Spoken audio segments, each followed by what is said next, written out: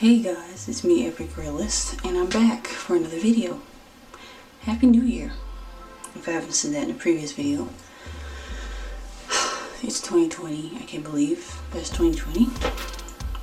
And yeah, time is flying. Time has always flown ridiculously fast lately, and here we are. So I'm happy for the new year and looking forward to new things happening and blah blah blah. But there's some things I want to talk about regarding my random things I want to talk about. Wait, am I even focused? Okay, that's better. There's something I want to address. Not that it's really important, but I just want to say it anyway because people have, I can't say assumed, but inquired.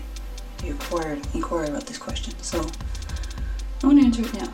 A lot of people who have seen my abuse videos, they've seen my stories in the past and all that jazz. Some people, or a quite good number of people, have asked me if my father was an alcoholic. And he was not. He was not an alcoholic. I think if he was an alcoholic, everything would have gone worse.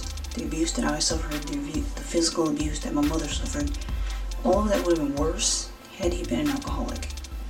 And she knew that, but she tried to prevent him from drinking a lot of times, but you know, you can't really stop that.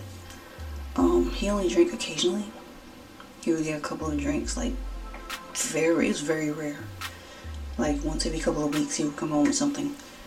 But it wasn't like anything super hard or anything that would just make him just go way off the wall. Thank goodness he had a handle on that.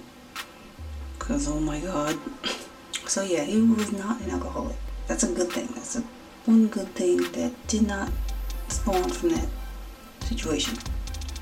Oh, by the way, if you notice, my hair is green now. I'm sure you've noticed by now. I dyed my hair back green. My green was bleh. My hair has been this color before, and I missed it, so I dyed it back this year, and I love it. Anyway, back to the matter at hand. No, my father was not an alcoholic, and I'm very grateful. He wasn't on any other drugs, not that I'm aware of. Neither was my mother. Somebody asked me if my mother was taking sleeping pills. That I have no idea, honestly. I have no idea whether she was taking sleeping pills or not around the time I was being abused. I don't know if she really had no idea what was going on, or did she take sleeping pills to stay in denial. I don't know. I can't really answer that one. But neither one of my parents were severe substance abusers. That just was not a thing. And I'm grateful, you know. And neither am I. You know, I barely drink. Y'all, I very rarely drink. My husband and I will pick up a drink like maybe once or twice a year, on occasion, at home, only with us, and no strangers. You don't go out with strangers drinking, because you know you don't trust people. People know how to drive, you know, people start driving while they're drunk and get your ass killed. Nope, not happening. You know, like I said, I barely drink. Barely. If I do drink anything, it's wine, and that's still very rare, you know. So, you know, hey, it is what it is. And yeah, that's the answer to your question. That's the answer to whoever inquired about that. Nope, I don't have any alcoholics in my family, and no, that did not contribute to my abuse. So that's good, you know.